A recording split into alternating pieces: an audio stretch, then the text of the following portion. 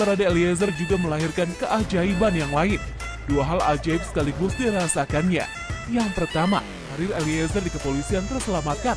Eliezer sebenarnya juga sudah tak punya harapan untuk karirnya di kepolisian.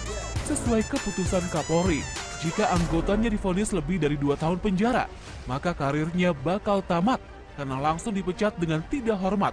Namun kini vonis Eliezer ternyata di bawah 2 tahun, hingga karirnya di kepolisian diprediksi masih bakal terus berjalan.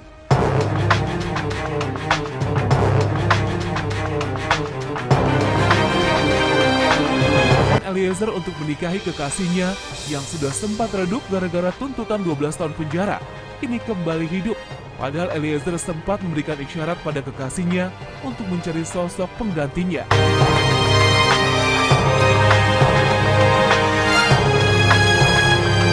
Nasib Eliezer adalah potret nyata betapa mahalnya sebuah kejujuran dan belum matinya penghargaan untuk sebuah kejujuran.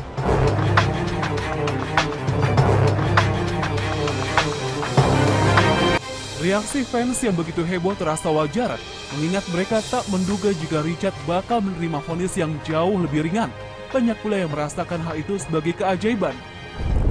Di sisi yang lain, banyak yang mengaitkan vonis ringan itu dengan ritual yang dijalani Richard sebelum sidang dimulai. Richard rupanya sempat memeluk ibunya, Rindeke Alma Pudihang, dan meminta restu.